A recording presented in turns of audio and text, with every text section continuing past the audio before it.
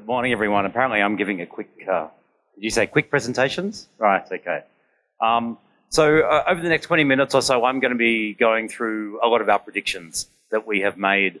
I don't have time to go through them all. So I wanted to set the expectation that, look, if there's any of the predictions on the board that you see that you go, I'd like to know a little bit more about that, you know, what are you referring to? Please ask us in the Q&A or we can go into more detail. I'll just be picking out the ones that I think are most relevant, particularly to organisations in this room in Singapore and in ASEAN. So the theme of my presentation is be alert, not alarmed. Right? We're allegedly facing economic headwinds. Right? You know, this is the one caveat I will give around any of my economic discussion is that, you know, the economic analysis that I read are the same people that didn't predict the current, you know, unemployment rates, that didn't predict the current inflation rates, etc. And they are all predicting, you know, a recession in the US maybe later this year, a recession in Europe, a slowdown in Asia, etc. And we have seen that a lot of organisations in this room alone have started to lay off staff in North America and Europe, and some here in Asia Pacific. It was interesting to note just last night, I was reading this morning that a vendor came out, you know, with a 8% layoff, and it's the first time I've seen one of them mention a slowdown in customer spend. So I thought that was interesting that they've actually said that in the statement, right? Because the rest of them just all sort of talk about wanting to be more efficient and that we overexpanded our business, etc. There's really positive spin that they're putting on it. And this is the first one that said, actually, we're seeing a slowdown in customer spend at the moment.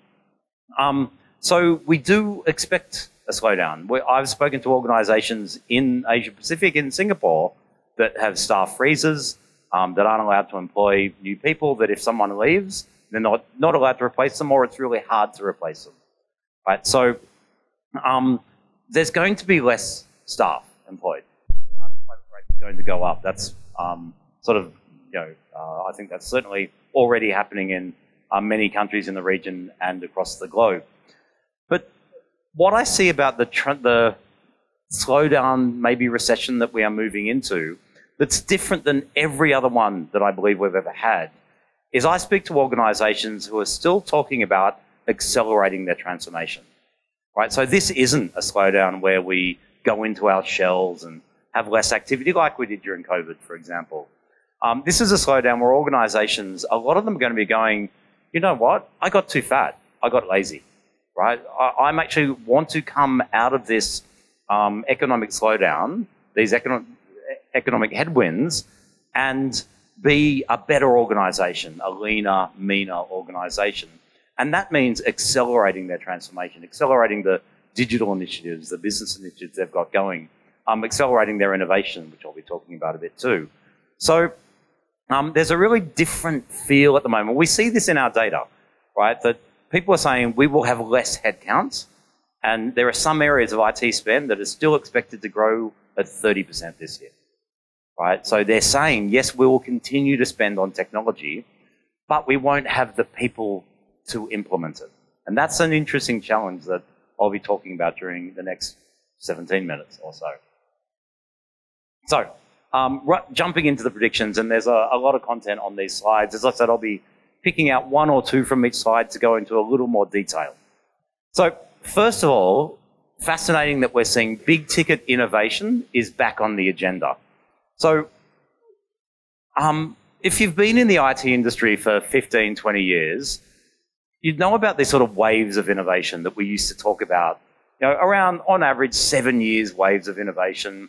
The first couple of years, we'd deploy new technologies. We'd make existing technologies do things that they were never designed to do.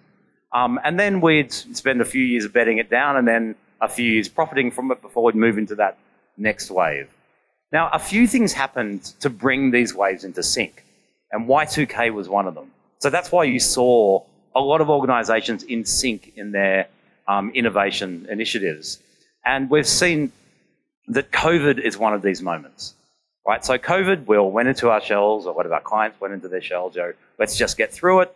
We've come out the other side, we're seeing growth, but our growth over the last year or two has been let's sell more of what we already do. This is in our clients, in the end user community, banks, etc.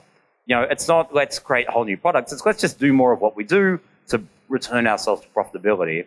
And now we are seeing CEOs of banks and telcos and large manufacturers across the region talk about innovation again. We're seeing in our data too, where it's jumped up as in some countries number 1 or number 2 on the list of priorities for businesses. And this isn't the ongoing continual improvement innovation, right, that we just expect these days. These are the big things. This is moving into new markets, reinventing the business for new opportunities, going after new customer bases, mergers, acquisitions, looking at new industries, etc. The real invention stage of innovation. So that's definitely back on the agenda. So we expect a lot of exciting big changes over the next 12 to 18 months in the business community. And I won't be focusing too much on this because Pete, coming after me, will give a great presentation referencing sustainability. But it's worth understanding sustainability is becoming part of RFPs, right? Companies are expecting your business to be sustainable and your products and solutions to make them more sustainable. We're seeing it emerge in IT RFPs. Fascinatingly, we're seeing it much more in ASEAN than anywhere else in the region. So, that includes Australia, New Zealand, India, China, etc. So ASEAN is really leading the way in IT sustainability as a requirement. This is from both the public and private sector. So that's going to become one of the big drivers of change this year. The distributed enterprise, I'm just going to talk about one of them here, and this is the waste that we have within our cloud contracts. Right? A lot of organizations have embraced public, private, hybrid cloud, and with a slowdown, there's going to be an over-provisioning. We've committed to a certain amount of workload going forward, etc., that we won't be using. We're by services that we're not sure if they're being used anymore within our business. So we're already seeing some organizations start to audit their cloud usage. They're just trying to get rid of waste, excess spend within their business. Fascinating to see a whole new set of providers emerge around this space. There's a company called Spot.io that if you've pre-committed to a certain amount of workloads from AWS or Azure, for example, and you're not using them, you can actually resell them through Spot.io, on this sort of secondary market. And it's fascinating seeing that, the new markets are emerging to help organizations reduce their waste. For the intelligent enterprise space, for the last few years, a lot of organizations, big banks, big telcos, nearly every business has said, we want to be a cloud-based business. We want to be in the cloud. That's going to be our goal as an organization. And the reality is that the cloud's just a place. Like, it's not a destination. It's not somewhere that it's not a business goal to be a cloud company. What do they even mean to be in the cloud? The cloud is just an enabler of your business to be a better organization, right? To do the things you need to do to provide great experiences for your customers, for your employees, for partners, etc. So we're seeing just a change of language in our client base that they're saying, well, actually, we want to be AI-based intelligent businesses. We want to offer a personalized experience to every customer. And this has a massive impact because we think of all the applications, all the systems you've put in over the last 20 years that are about automating processes and having one way of doing this process in the business. Businesses are now actually saying, we want a different way of doing this for every customer, right? And that's where AI is going to be leading a lot of this change. But they're talking about AI as their transformation goal, not cloud. Now, it will be enabled by cloud. There's no question of that, right? But we're just seeing the people going, well, it's not about cloud anymore, right? We're there or we're getting there. It's about us being an intelligent enterprise.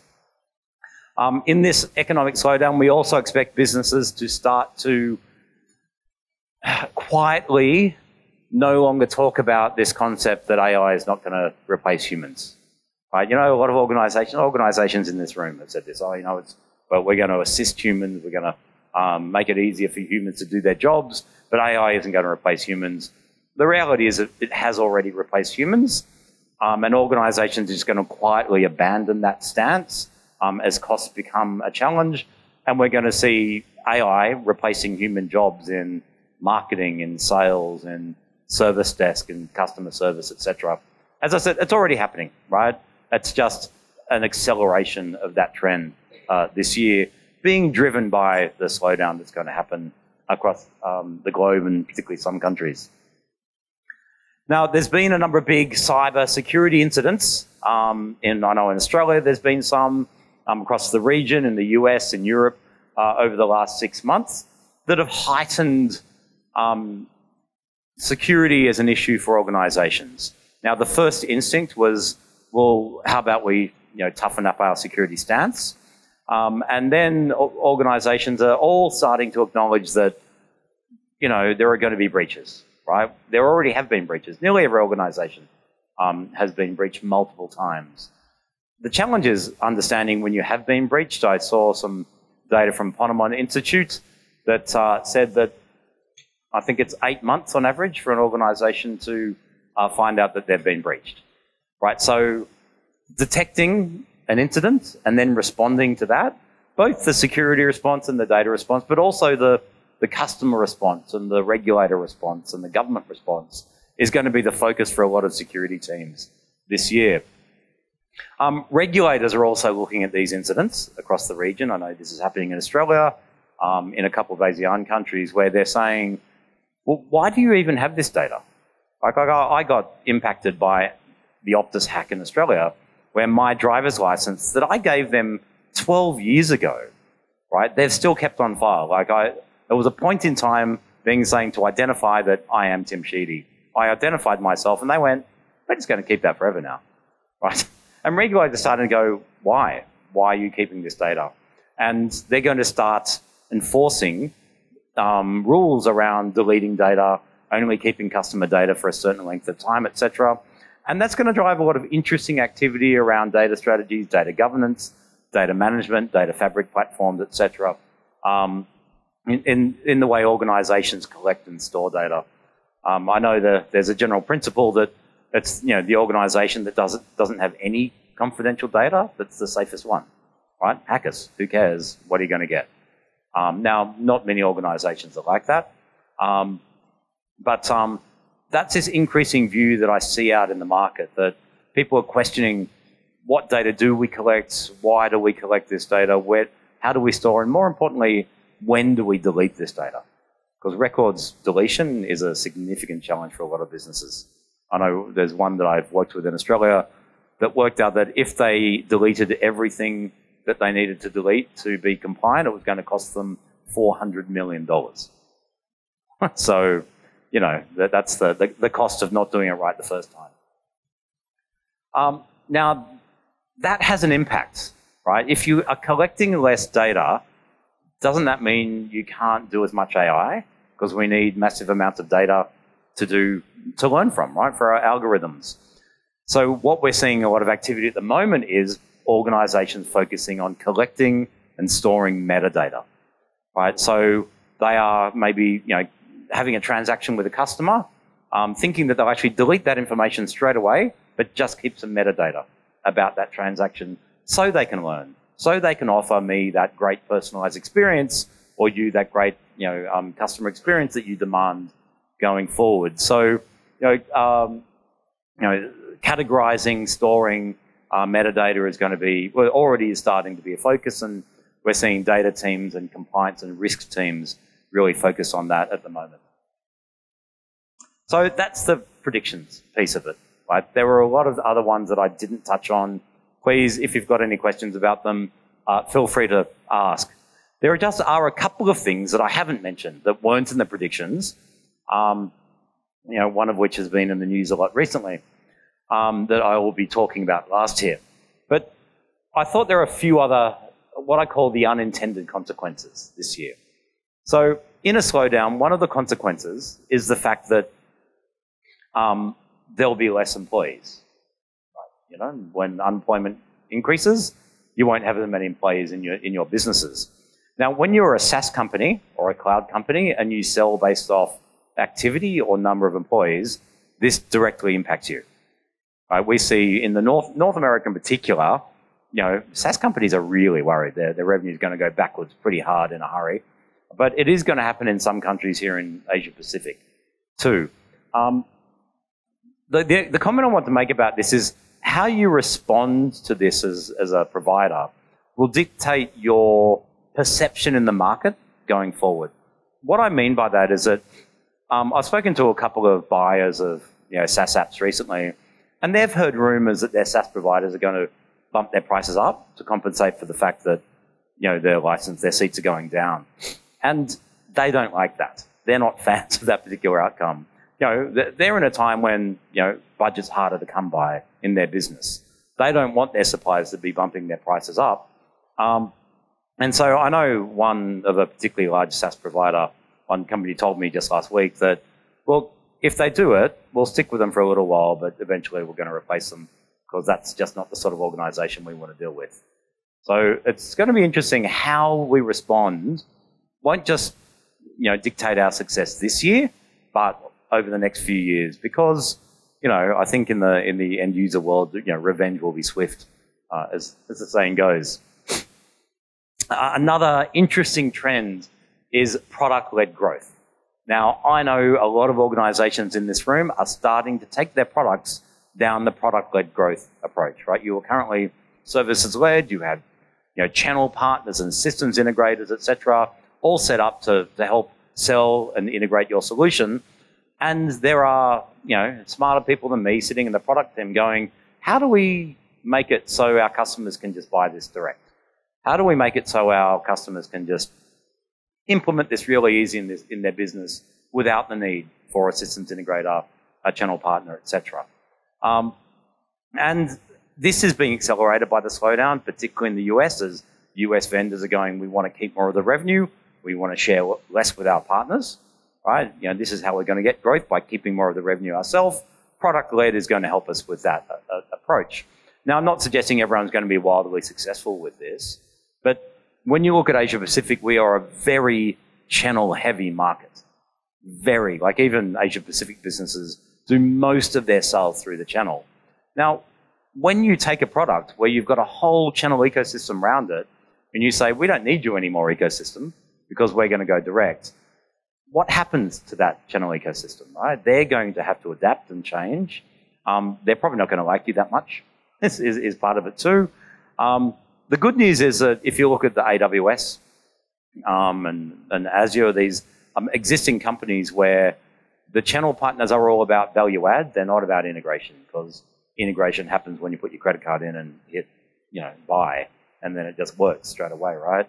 So that channel ecosystem's already come to terms with this new world of value in the services space, and less about the bums on seats trying to get this stuff to work in your business. So that's going to be a big change. And the final one, and I think this is just going to be fascinating, and I love Microsoft for what they've done here, is the $10 billion investment in OpenAI, or the planned $10 billion investment. GPT, as someone I was speaking to just yesterday, he said it's like AI has gone from nothing to the most amazing thing in the world in 4 weeks. And he's right. Like, we're all looking going, wow, this is incredible. And think what $10 billion is going to do, right? What's great today will be considered child's play in 2 years' time, right? So why I love what Microsoft has done is they are accelerating AI spend. They're accelerating AI technology. And we've already seen that the other big AI platforms are out there seeking finance. One of them's already got 600 or 700 million, to keep them going forward. So there's going to be a response in the market, right? And we're going to see greater competition between these AI platforms. And this slow march to AI that was happening is just going to suddenly turn into a 100-meter sprint, right? And that's exciting. I think the changes we'll see over the next couple of years are going to be incredible. But like I look at this presentation in 2 years' time. Am I going to go to PowerPoint? So PowerPoint, I'm giving a presentation on our predictions this year. Can you put a deck together? Here are the people in the audience. Tailor the content to them. And then I say, and now I'm going to present it next week in Australia. Can you rejig it to an Australian audience? Right? That could happen, right? And that could be a few short years away, right? In terms of what AI will do to our capabilities with technology and be able to deliver things quickly. However, unintended consequences are going to be massive, and they are all being accelerated. Content providers or content creators are already pushing back. They're going, well, OpenAI is stealing my content, and they're making it enabled to other people and not showing where that content that content was originally created by me, right? We're seeing it happen particularly in the artists who are saying, you know what, I'm going to start putting all my content in a walled garden, right? Because I don't want the AI engines to get to it anymore. I don't want them to be able to steal my IP. Musicians are starting to do that too. And, it'll probably happen at an accelerated rate on news sites, business sites, information sites, etc. So there's going to be a change in the way information is accessible. This is going to change the web as we know it today. I think we'll see an accelerated rate of adoption of blockchain because to prove provenance of content, to show that that's my content, that I created that. And so when ChatGPT takes it, there's a link back to my original content. And so I think that's going to be a fascinating change. One that I just want to leave you with, going forward is, so in 5 years' time, when most of the content on the web has been created by AI, the AI will be learning from content created by AI. And what does that mean to content and thinking? Do all ideas converge, right? Or do we move to two, do we diverge into two different ideas, for example? I don't know the answer to that one, but what I know is that Microsoft's $10 billion investment is going to get us the answer to that question much faster than we were going to get there otherwise. And that's really exciting. I think that's really cool. I'm really excited for the future of AI in particular. And one last point I wanted to make, and I'll just leave you with this one, is that we often use these terms like the US century, which went from 1940s to 1980s, 90s.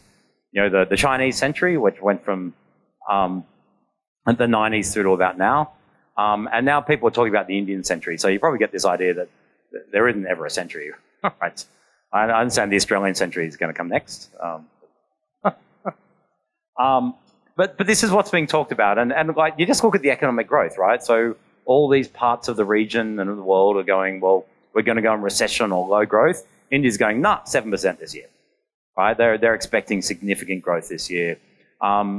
Because of the economic stability and political stability in India, which, is one of the first times we can say that about that country, we are seeing, large global manufacturers either pull out of China or start to put excess capacity outside of China, and India is very well positioned to take a lot of that excess capacity.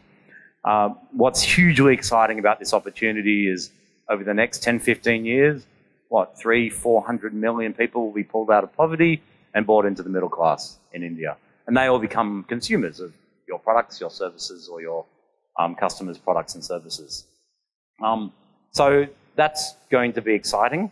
I know when I speak to a lot of people about this, there's questions about, can they manage it? Will they sort of mess it up along the way? I like to think, like, I look at organizations in this room and go, a lot of you actually have Indian native, CEOs, right?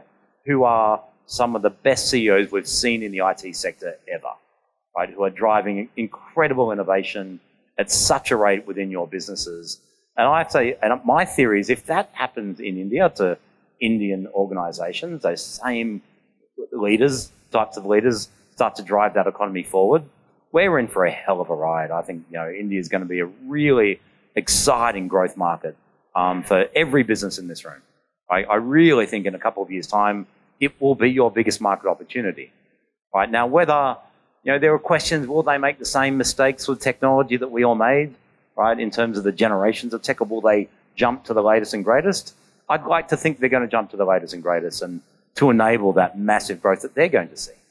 Right? They're going to need new systems, new cloud-based capabilities, new applications, payroll systems that can scale up massively, etc. So, the opportunity from this particular one, I think, will be the biggest one in the future, right? Maybe not this year, right, as they're scaling up, but in the future, when the US comes out of recession and starts to expand its manufacturing capabilities around the planet, I think India is going to see a lot of that, and that's just going to drive fantastic growth for India and this region.